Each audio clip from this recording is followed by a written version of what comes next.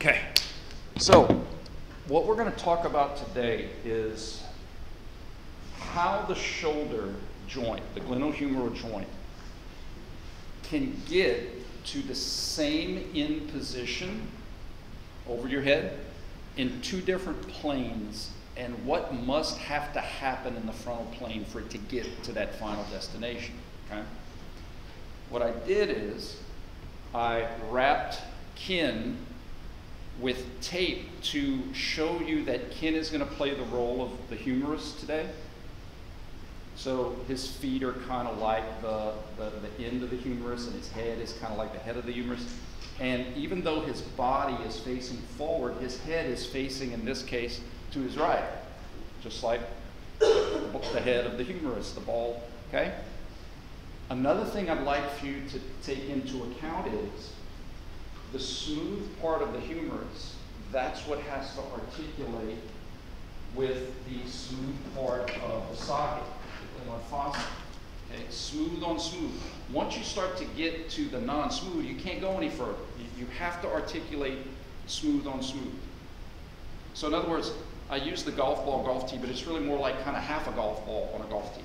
You can't articulate the other part. Once you get to the end of that articulation, you can't go any further. It has to be smooth on smooth. Okay? So far, so good? All right. So watch this. I'm going to simulate the socket with my little fingers because it's a lot easier to show you what I'm trying to show you. So here we're in anatomical position. The humerus's body is facing forward, but the head is turned to the right so that it can fit into the socket. Okay? If we raise our hands in the sagittal plane, easy peasy, as my son used to say before he got too cool for dad, lemon squeezy. Smooth on smooth. No problem when we flex. Smooth on smooth. Okay? If you can't see from where you are, I'll use Ken. The face of Ken is smooth, and the hair on Ken would be rough. We can't articulate this part onto the socket. So the flexion would be good to go. Okay? Watch what happens, though, if we do. I'm going to start off with Ken because I think the emphasis is going to be more obvious here. Watch what happens if we try to raise our hands in the frontal plane. Remember, the end result's the same place. But watch what happens if we go frontal plane, smooth on. That can't happen. Minus all the silly sound effects. You can't do this because the ball, the articulating surface, will be facing away. And I'm going to show you what we have to do. I'm going to show you what we do, but it's important to see why we have to do it. Smooth on smooth, bang, we have a problem. That was when your shoulder couldn't go any further. So what our shoulder must do, it's kind of a neat little trick. When we run out of road, what we do is we externally rotate. We reposition the ball so that we can continue down the road. I'll show that as many times as I need. Abduct, we run out of road. But if we externally rotate, we reposition the head so that we could go further on the road. And think about this as well. From here, externally rotate to there is the exact same place as here to there.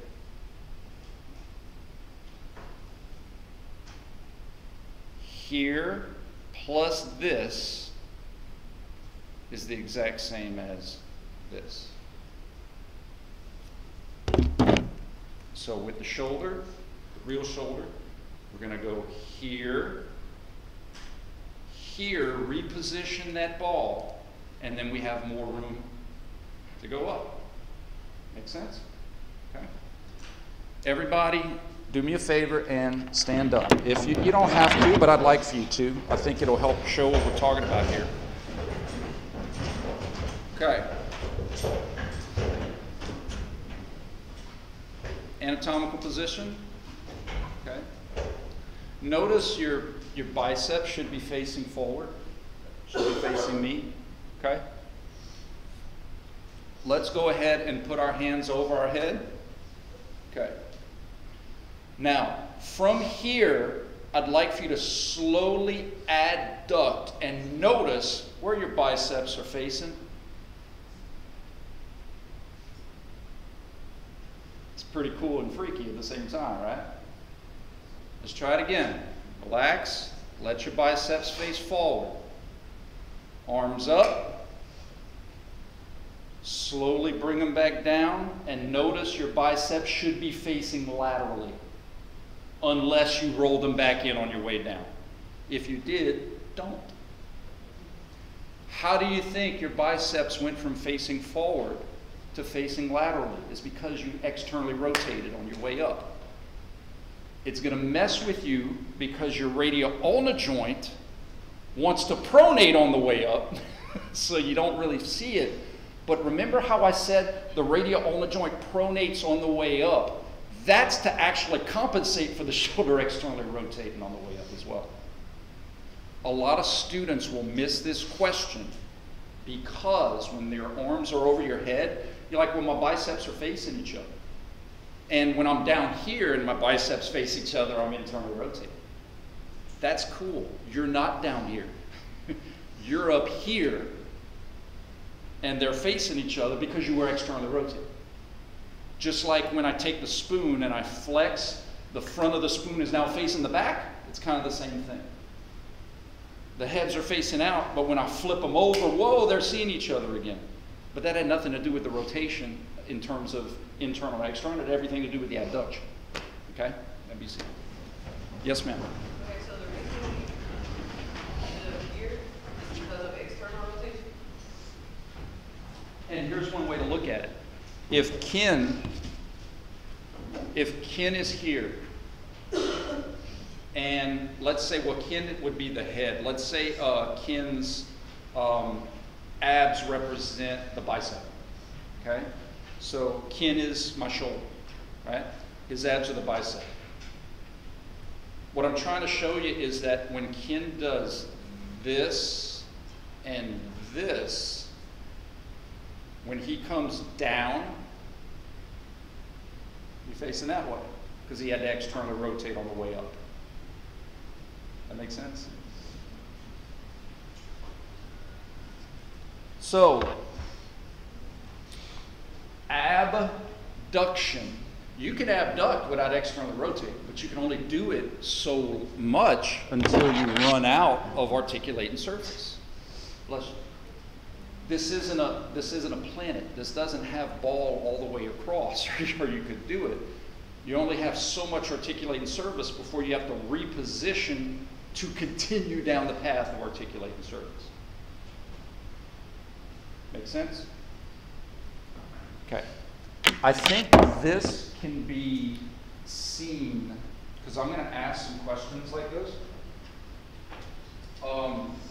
With the upright row, if you kind of do it slow enough, so let's say my biceps are facing in, so like I would be, internally rotated here. But when I upright row and I bring it up to my chin, my biceps are facing forward. I went from here to there because you can even see my bicep externally rotating as I bring it up. And to counter the shoulder externally rotating, that's why my radial ulnar joint is going to have rotation as well. So that links, when we did that example in class, well, why does the radial ulnar joint have to supinate on our way up? Functionally is to keep our fingers under the bar, but it's also to counter the rotation of the shoulder that needs to externally rotate to reposition the head of the humerus onto the side. It's a harder to see version of why we cancel out elbow and shoulder when we're trying to make something go straight. Because the elbow's trying to make my hand sling this way and my shoulder's trying to make my hand sling this way, but when they happen at the same time, it makes my hand go straight. So if I'm trying to lift the bar straight and I have one joint that's trying to take me this way, I need something else that's trying to spin me the other way, And when they work together, it could keep me pulling on the bar straight up. Okay? So that was the key point of today's lecture. I mean, we're going to continue on unless you guys have some questions. But the key point in today's lecture is that if you go sagittal, no problem at all. No problem at all. But if you go frontal, you have to spin. Ken has to spin. I just made that up, copyright. Ken has to spin in order to get you to the same place. Question? So people always use the bicep as a landmark? Absolutely. Yes. You know, I have no problem with landmarks that are consistent, and the bicep is a great landmark for your humerus. Absolutely. Absolutely. The bicep is also a landmark for our radioulnar joint too, right? So it's kind of like a good landmark for both. So on the test, it's going to be important to know that when you abduct, you have to eventually externally rotate in order for you to abduct 30 more degrees, a little bit further, okay? So when you go up and your biceps have to roll over, does that always mean that your radioulnar joint's going to have to roll too? It doesn't have to. It depends on like if you're gripping something or holding on to something. So like if I had individual, I think this should make sense if I do my job. If you had a dumbbell, like two dumbbells that are totally independent of each other, technically I could supinate one and pronate the other. But when you have a bar, I can't independently pronate and supinate. Like I'm closing that road. So they have to kind of move together. Functionally, though, it makes sense because you don't want to stay pronated, or now the thumbs are going to be holding the bar. You're going to lose all these little piggies that could be holding the bar. So the supination actually happens so that your fingers could stay under the bar. A to B, that was no radioulnar joint motion. B to C gets me with my fingers under the bar. And that radioulnar joint rotation is to counteract the shoulder externally rotating as I bring everything up.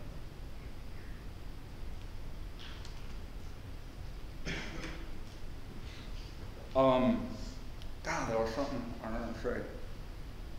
So, abduction, remember in the hip, sockets perspective, long bones perspective, that's just to show you that it doesn't matter what rotation my shoulder is doing. If I'm going up in my socket's frontal plane, that's still called abduction. Like, imagine how silly that would be if flexion was like to the bicep, and so we're going to go abduction, external rotation, flexion. You know, like you're still in the lateral flexion plane, so it's still abduction regardless of the position of the humerus in its transverse plane. So this would still be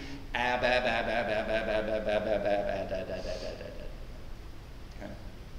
Remember from Wednesday, you kind of have this global ab and ad, meaning functionally you should be able to get your hands at 180, but that's not what's happening in the joint. The joint is about 120 of glenohumeral, and the other 60 is the scapula leaning or rotating to get your hand up over your head, okay? So practically speaking, it's okay when you're doing, assessments of people but you have to know how much of what is to what, and that's what they call scapular rhythm, glenohumeral rhythm, glenohumeral scapular rhythm. One of those is correct. Check this out. This is where, if you're a visual learner, YouTube is so great. Anybody watch Loki last night? All right, play it cool, hot shot. Talk later. Let's see.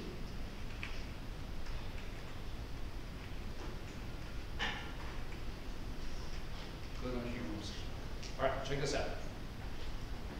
Let's see if we can visualize it, and so that way we can show you.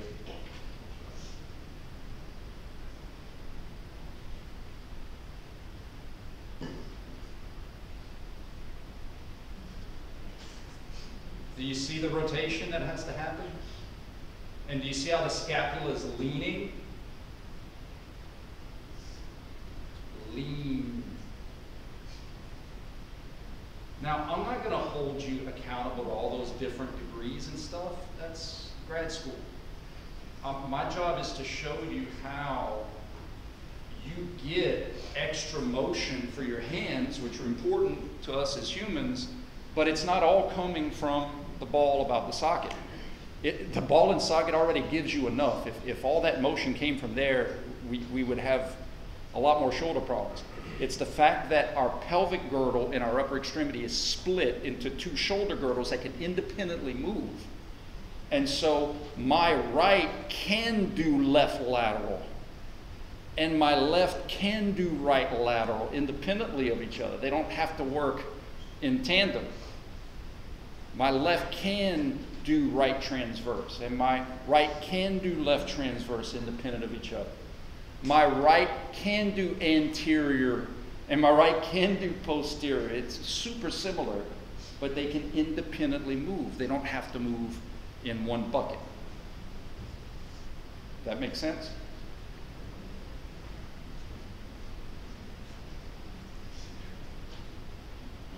Yoink.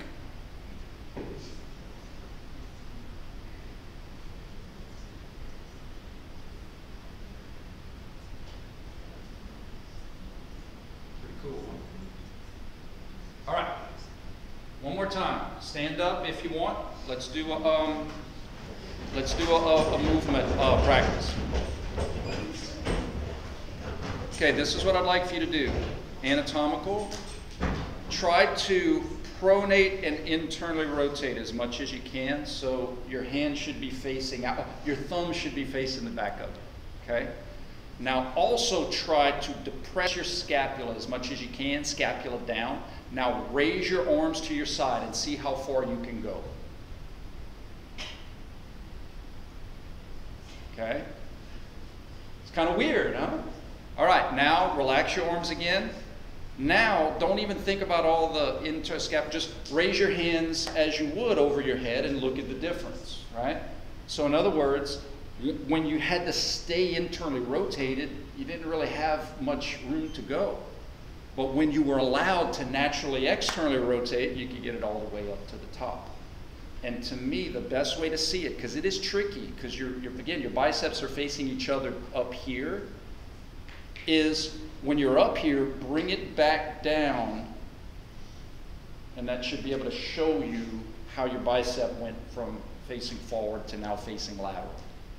Does that make sense? To me, that's the best way to do it. Because if you look at it as, well, my biceps are facing each other up here, and down here when they're facing each other, I'd have to internally rotate, that's going to mess with you. Okay? It's going to mess with you. So what would have to happen is, you'd be like, well, why wouldn't this be, but you have to bring it back down, and that's actually where you still are lateral. Okay? All right. Do we have any follow-up questions for what we've talked about so far with the shoulder? Yes, ma'am.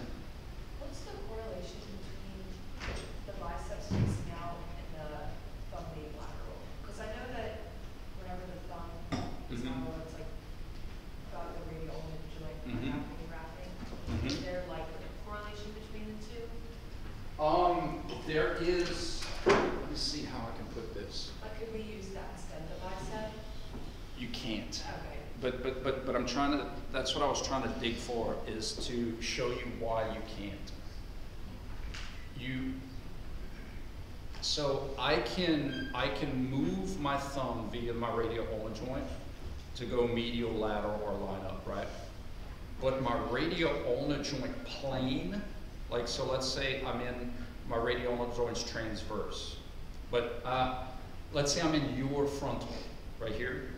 My shoulder can be in your transverse while my radial ulnar joint, they don't have to necessarily line up in the same plane, so that can mess with people. What I like about the bicep, though, is that the bicep can serve both functions as its own reference. Let me see if I can make some sense of that. So because the bicep is going to kind of follow the humerus. The bicep, if you remember, is like in the middle, right? So we have medial, lateral in the middle. The biceps fixed position is serving as a reference for the thumb. The biceps moving position is serving as a reference of the humerus. But I can go internal and supinate. I can go internal and pronate. I can go internal and not move at all. So the spin of the humerus is just kind of its own thing to the radial ulna, right? So I don't mind using landmarks, but we can't use the landmarks like 2 jumps. Like we can't like make the radial ulnar joint somehow correspond to the shoulder joint, because we're skipping the stuff that's in the middle. I hope that answered that question. It's a great question. I hope I answered it as best I could.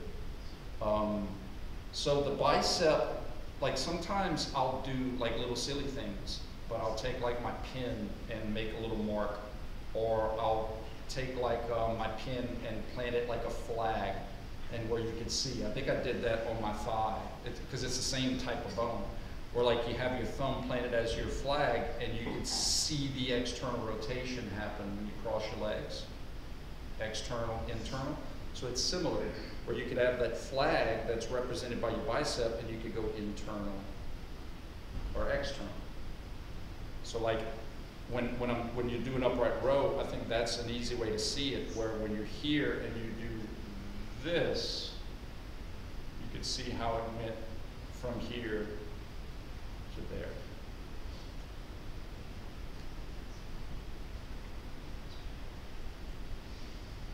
All right. To show you the elegance of the shoulder joints.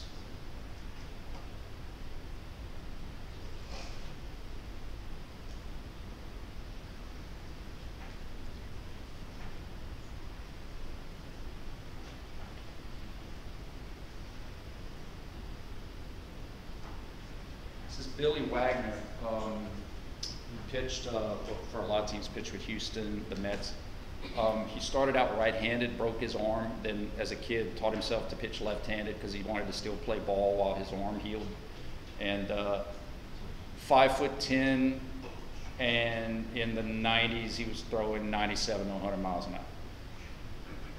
In throwing, it's not, well, NBA season started, so like NBA players are so tall and long, like you could see their natural gifts. Like if Shaq, I saw Shaq at the mall, I'd be like, that guy probably plays basketball. Who's the rookie for the Spurs? Victor, like 7'5", and like as the wingspan of it, like amazing length. You could see their gifts.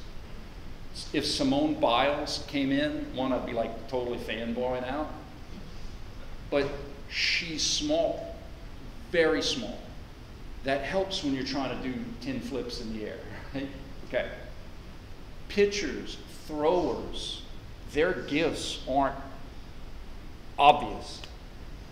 Their gift is that their shoulder joint window of rotation is in a different window than other people, than regular people.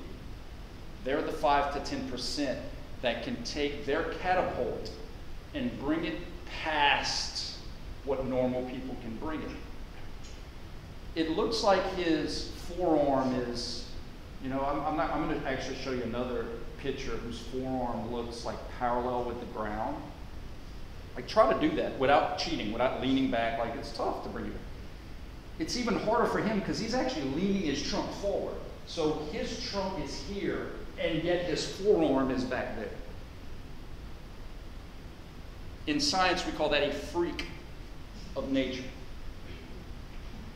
Why we can't see this is because our eyes can't process the frames per second. So if you've ever watched baseball or softball, you're seeing the ball, you're seeing the ball, you're seeing the ball, you're seeing the ball, then all of a sudden it's a blur and the ball's out at 100 miles an hour. Well, not for me, like 75. It happens so fast, we can't see that. It took high-speed cameras. In fact, just to show you the advancement of biomechanics, we didn't even know that horses gallop with periods of unsupport, meaning they're flying through the air in certain periods, until we had high-speed cameras to be able to see. Like, oh my gosh, there's no period in time where the hoofs are on the ground when they're flying through the air. We didn't even know that. It happens too fast. Check out this one.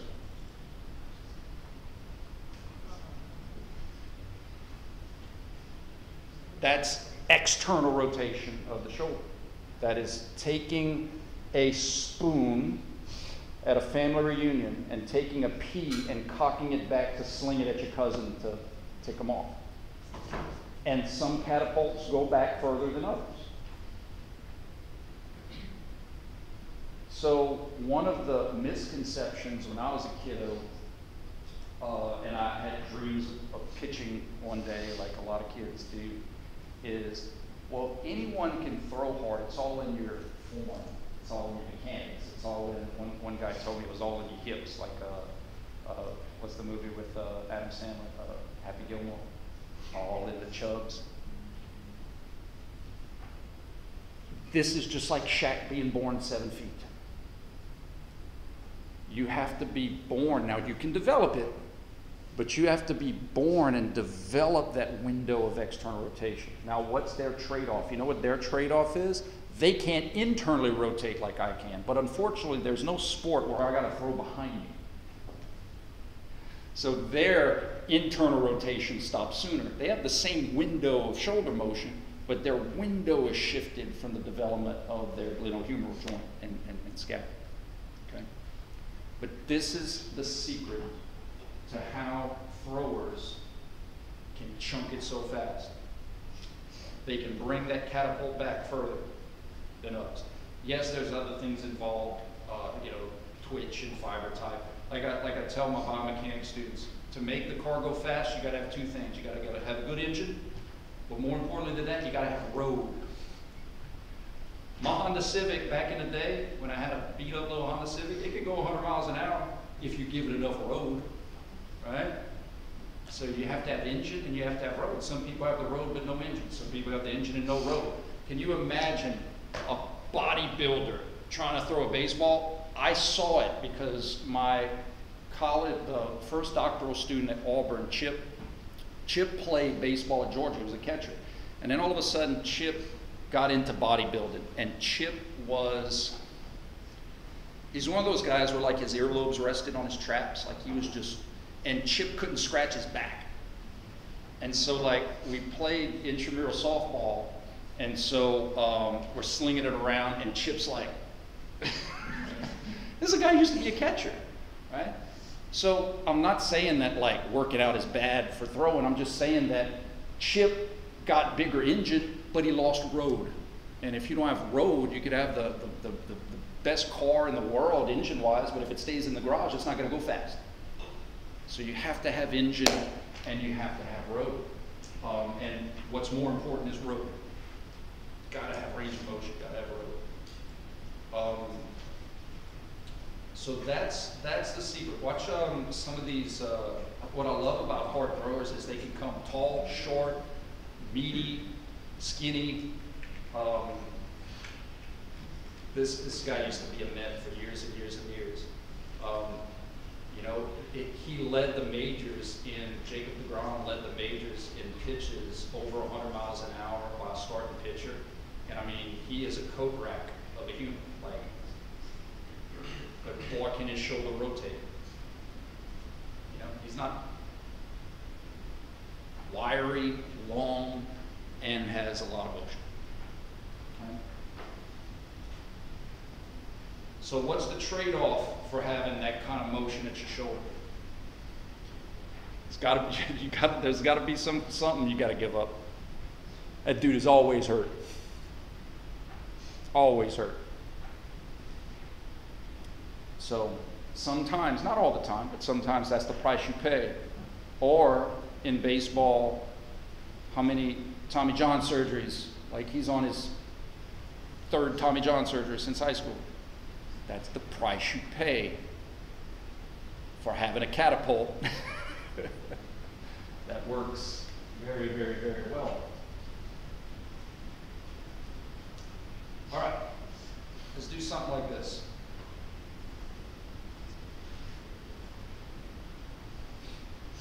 One last time. Stand up.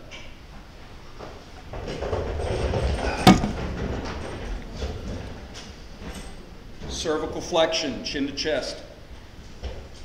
Cervical extension, chin away from chest. Okay, back to neutral. Right ear, right shoulder, right lateral cervical bending. Left ear, left shoulder, left lateral cervical bending. Okay, back to neutral. Look to your right. Right transverse cervical rotation. Look to your left. Left transverse cervical rotation. Then we have the nuances, the semantics. Right transverse to, right transverse from, left transverse to, left transverse from. Okay? Any questions about cervical movement options? Yes, ma'am. Show your leg. You know what I'm saying? Like the little. Say that one more time. Like even like my head's not moving, but really shoulder. Left transverse cervical rotation. You went from not looking at to looking at your left shoulder, and the only way that's going to happen is either the top of the slinky moves or the bottom of the slinky moves if you get to the same place. Good question. Any other questions about cervical before we go to trunk? Trunk follows the same rules as cervical, it's just in a different place, right? So trunk flexion, sternum to pubis, like a crunch. Trunk extension, going away. Right shoulder, right hip, right lateral. Left shoulder to left hip, left lateral. Twist your trunk to the right, right transverse. Sternum to right hip, twist your trunk to the left, left transverse. Okay? While we are here, let's do one of these illusions. Try to keep your sternum looking forward and twist your pelvis to the left. Left transverse pelvic girdle rotation. Do you see how your trunk had to twist to the right? Your sternum is looking at your right hip. You'd have to twist to the left to go home. You had to twist to the right when you left home. Right transverse pelvic girdle rotation, go to the other extreme. That's left transverse trunk. Cool? All right? Any questions about trunk options? Flexion, extension, right, left, lateral, bending, right, left, transverse. Okay? Wrist. Let's go bilateral wrist flexion. Okay? Bilateral wrist extension. Okay? Let's go back and do flexion. Now I want you to take your left radial ulnar joint and pronate it. Notice how you're still flexed. Just because one set of fingers facing forward, another set facing back, doesn't change the fact that you're bilaterally flexed, okay? All right, back to neutral. Let's go right wrist ulna deviation only. Right wrist ulna, so pinky side, deviate to the pinky. Okay, let's go left radial deviation, deviate to the thumb side. Okay, let's go bilateral ulna, bilateral radial. Okay, let's flex the elbows. Bilateral ulna, bilateral radial. Okay, let's take the right radial ulnar joint and pronate it. So your left hand should be facing up and your right hand should be facing down. I want you to show me what bilateral ulna deviation would look like in this position. To the pinky side, right? To the ulna. Look like this. Sometimes they may look like a mirror. But if you flip the fingers around, going to the pinky ulna side is going to look like that. That's okay. The wrist doesn't know any better. It's just doing what the wrist does. Okay? All right? Let's go back anatomical. Flex our elbows here. Go right radial ulnar joint pronation. Okay? Go left radial ulnar joint pronation. Go bilateral radial ulnar joint supination to midway. So semi-pronated position. Good? Okay? From here, do left shoulder internal rotation. Okay? Left shoulder external rotation. Good. So go back to anatomical. So we have wrist flexion extension, radial ulnar deviation. Any questions about those? Elbow, we have flexion extension. Radial ulnar joint, all we have is pronation and supination, but the reason it jacks so much stuff up is because it repositions our whole hand as it goes along for the ride. Okay? Let's see if we can do some of our illusion questions like we did last time. Okay? So anatomical position, abduct all the way over and keep your hands facing forward. Okay? And from there, I'm hoping you can see how your radial ulnar joints had to have pronation. You see that? Okay? And your shoulders, when you went up, had to externally rotate.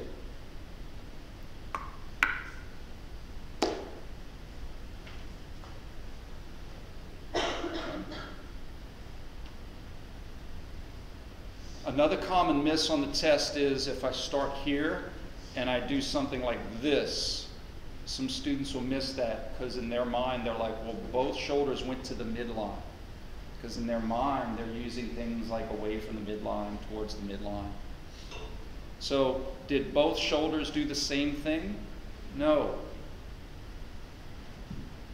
Right shoulder did abba, and left shoulder did ad-da-da-da-da-da.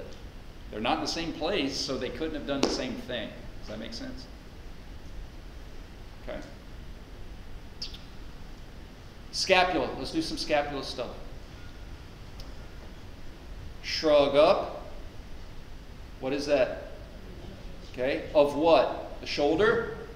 Scapula. Good. Scapula elevation. Don't put shoulder elevation on the test, okay? It's coming. I'm telling you it's coming.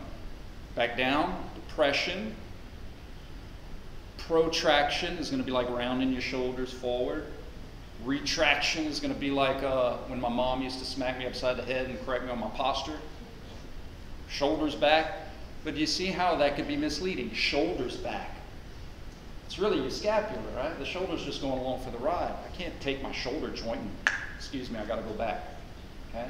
So again, we got to be wary of these common terms that are used in everyday activities like shoulders back, shoulders up. Okay. Talk to me about scapular rotation. Okay, have a seat. I'm going to give you an example that we can analyze.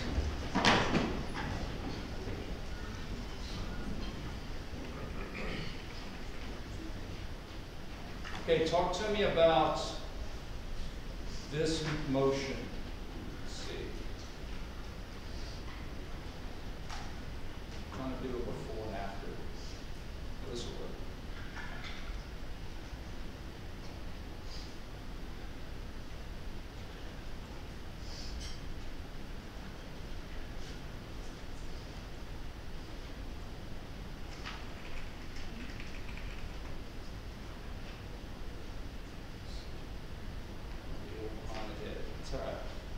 Okay, guys, so talk to me. Oh, sorry, I didn't get a good before.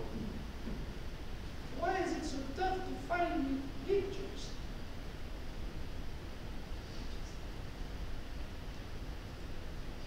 All right, that kind of looks like me. Can everybody see that? So, look, guys, we're trying to keep it simple.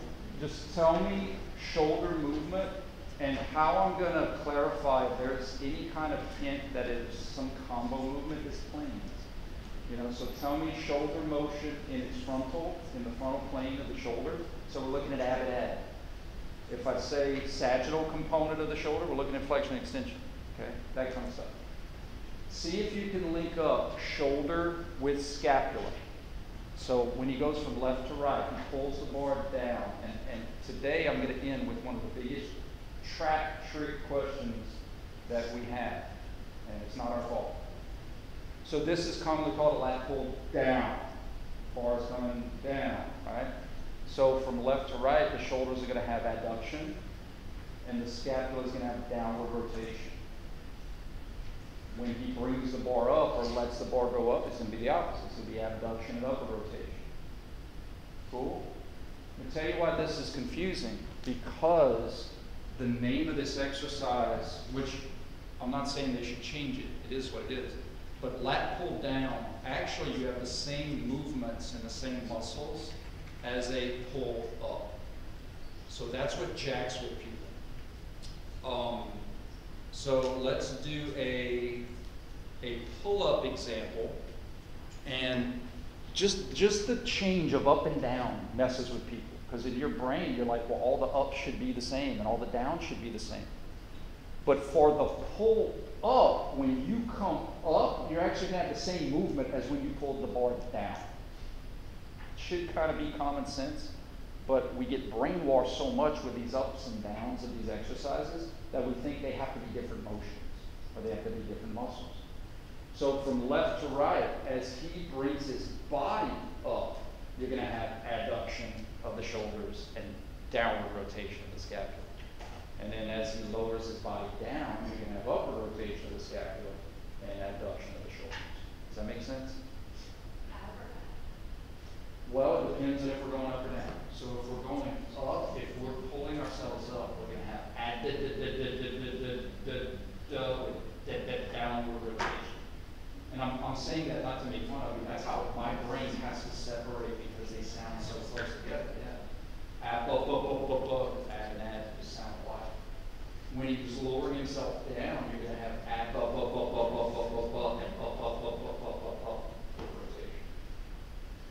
Okay, guys, this is going to be a question on the test in some capacity. Sure.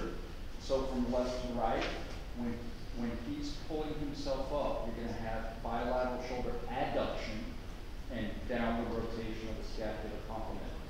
When he's lowering himself down, you're going to have upward rotation of the scapula and abduction of the shoulder. Now, some of you may be like, won't you also have depression and elevation? Yeah, but it's the upward and downward rotation that's going to reposition the socket significantly so that you can get your hands up.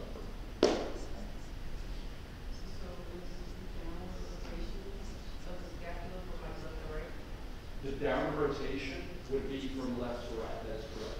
And then the upward would be from right to left. And so then with the downward, it's going to be Add with down. Yep. Yep. Think of it like this. We started off by saying when I add, or basically when I bring my arms up, when I bring my hands up, my scapula has to upwardly rotate to reposition. So with up, now again, it's not globally up. That's why I spend so much time teaching these references. Up is not necessarily global, it's relative to your body. So like when he's lowering himself down, technically his hands are going up relative to his body, right, locally. So that's what could be, a nasty confusion is, but the hands aren't going up or down. Well, it is relative to his body. So in other words, from here to there is the exact same as from here to there. If that makes sense. Okay. All right, guys, y'all have a safe weekend. Y'all let me know if y'all have any follow-up questions.